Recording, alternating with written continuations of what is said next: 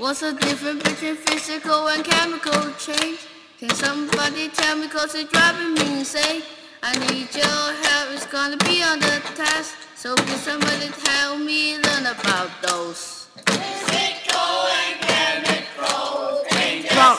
What the physical? Physical and chemical changes. Yo, the chemical. Physical changes are reversible, which means it can go back to its original form. Ice can melt and become liquid water, but put it in the freezer, it will ice again later. Physical and chemical changes.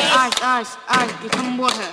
Physical and chemical changes. Liquid become ice. Chemical changes are irreversible. It cannot go back to its original form. When you crack open an egg and find in a pan, it won't go back to the way it was no matter what it's done. Physical and chemical changes. Crack open the egg. Physical and chemical changes. Fry in the pan. Thanks for your help, I'm expert now. We'll get 100 on the test and think about. I will help my friends figure it out. Physical and chemical, that's what it's all about.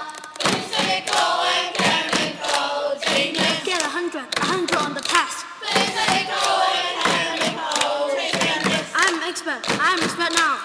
Physical and chemical changes. Tell my friends, figure it out.